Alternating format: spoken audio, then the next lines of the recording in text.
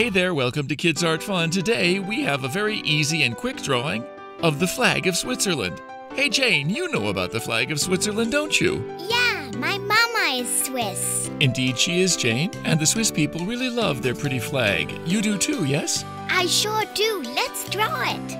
Okay, here we go. As always, we start for a flag drawing with the flagpole. And it's a simple flagpole. And in this case, the Swiss flag, the back of it comes right up to the whole end of the flagpole. We don't have any little strings holding it. And it's gently waving in the breeze.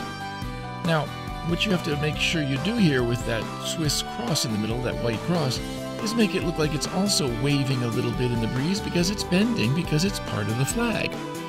So we bend it a little teeny bit. You can see that little bend we have in there. Now we're going to color it. This one's going to go fast, so we're going to take off and color it. And if you need to, you just slow up by pushing pause. And you can pause me because I'm really roaring ahead. I got a thick pen, I got a fast hand, and I'm going for it. Don't forget, we do lots of different drawings at Kids Art Fun. We sure do, Jane. We draw almost everything.